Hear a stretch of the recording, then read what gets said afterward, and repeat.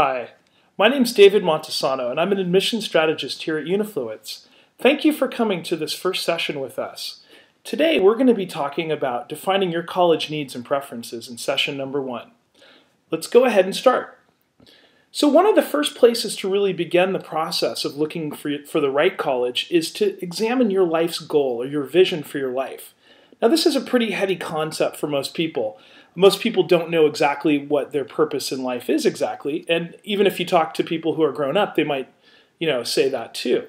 But one of the ways to look at this is that we've got 4 different categories, or almost like a multiple choice test. There's 4 different answers. One is helping others. The second one is making an impact or a change in the world. The third one's being happy. And the fourth is finding out who you are and where you're going. So that's kind of, a pretty easy thing to do if you look at it from the perspective that there's just 4 choices, right? Take a minute, think about those if you would. And maybe one of the best ways to kind of look at your life goal is really to look back at your life. Imagine that you're 60. You've got about 20 or 30 more years to live after that.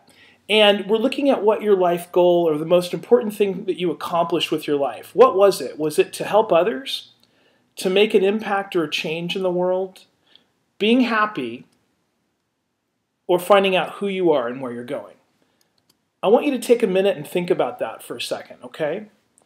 And really analyze kind of what's the highest level thing for you in your life. Is it to help others, make an impact or a change in the world, be happy, or find out who you are and where you're going in life?